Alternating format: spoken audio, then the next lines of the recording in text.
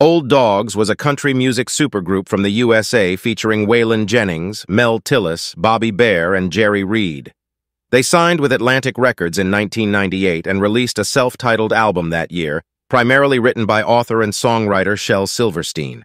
The songs focused on the realities of aging, a topic inspired by Bare's remark to Silverstein. The album was recorded live in a studio, capturing audience applause between tracks. It had a distinct album art and was also available as a single disc. Still Gonna Die was a single from this project. Sadly, Shel Silverstein passed away in May 1999, just 5 months after the album's release, making it one of his final completed projects.